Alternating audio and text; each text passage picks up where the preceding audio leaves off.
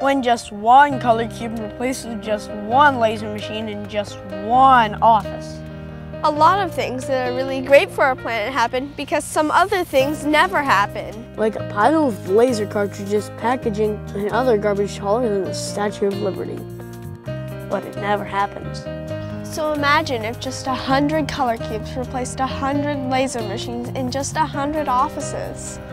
That pile of laser consumable garbage would now be 15 times taller than the Eiffel Tower. But it never happens. 600 truck deliveries carrying 34,000 kilos of supplies, consuming thousands of liters of fuel and emitting tons of greenhouse gas. Never happens. If 1 million laser machines around the world were replaced with color cubes, so much energy would be saved it could provide a year's electricity to enough homes to house the entire population of Amsterdam.